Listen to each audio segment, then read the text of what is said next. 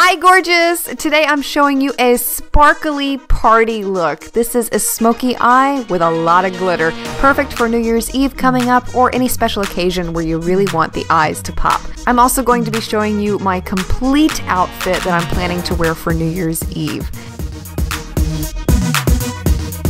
To start with this look, I'm applying a primer, of course. We're applying this onto the lid, and then I'm also applying this underneath the eye since I plan to have some product underneath there too. And then I'm prepping my lid with my blending shade. This is MAC's Blanc Type. Then I'm taking Salted Caramel from the Too Faced Chocolate Bar palette and applying this into the crease. A cheaper dupe of this would be Makeup Geek's Creme Brulee. You could also use something like MAC's Bamboo here too.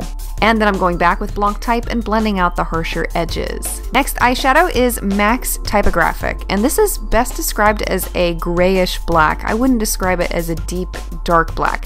And that's probably one of the reasons why I love it so much. It's great for smoky eye looks because it's not too dark, it's still a little on the lighter side. If you don't have this eyeshadow on hand, you can also create this kind of a look with a black eyeshadow. The trick to create that light effect like we have here would be to apply it with a fluffy brush.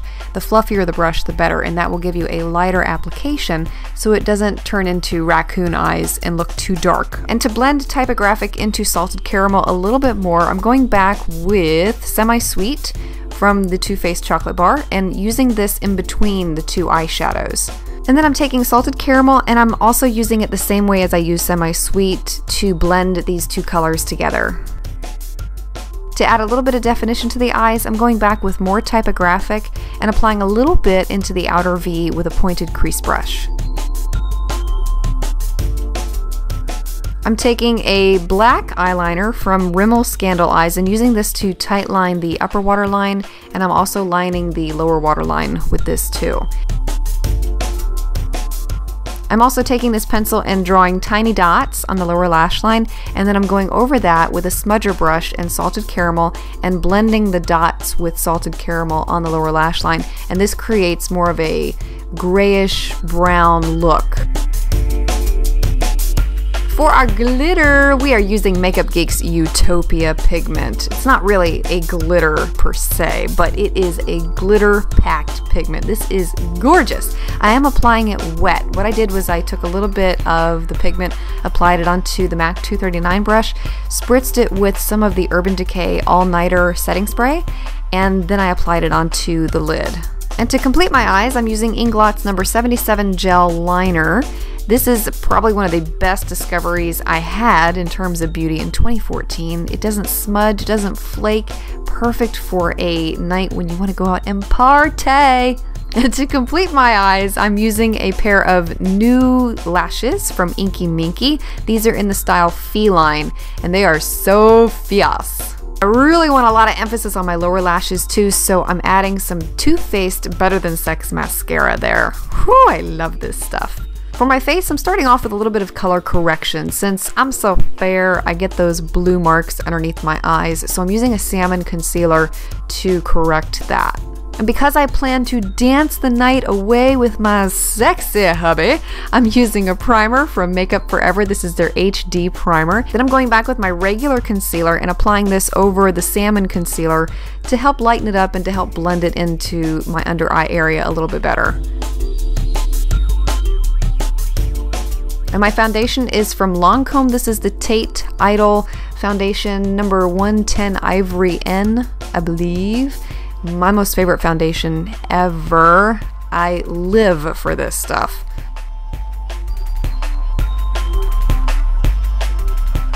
And to set my face, I'm using a powder puff from MAC and a translucent powder from Laura Mercier. And when you do your powder like this, it helps the face to stay matte for a lot longer than if you had just used a brush to apply the powder.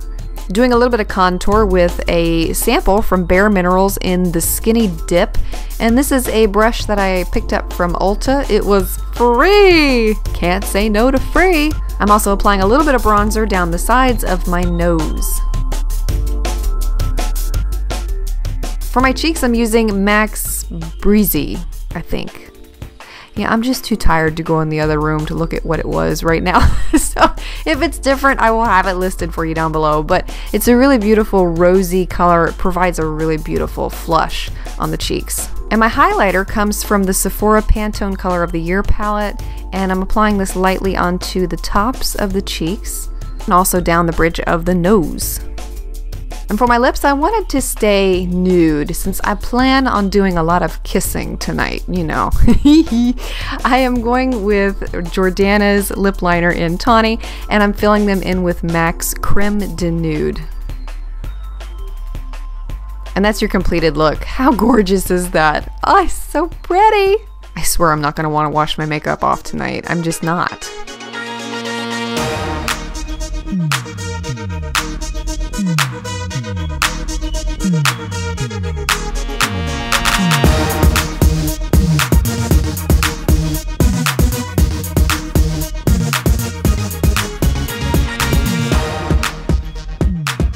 And these beautiful bracelets are from Bebe. I recently picked these up, so they are in stores right now at the time that this video is being published. They go beautifully with this outfit. I'm also adding in some studded earrings from Bebe. These have a chain link detail over a beautiful quartz-like diamond, I guess that's what you would call it. To top this whole outfit off, I'm wearing my gold snake-adorned high heels, and I love these shoes. I've had them for so many years, I can't even remember where I picked them up, but they are so pretty in this look. My New Year's Eve dress also comes from Bebe, and I am madly in love with this green lace overlay sheath dress. It has the most beautiful zipper detail on the back, and it is simply stunning to die for. Have a wonderful New Year's Eve and a very happy New Year to every single one of you. I hope this look has helped inspire your look for New Year's, and thank you so much for watching. I'll see you again in 2015.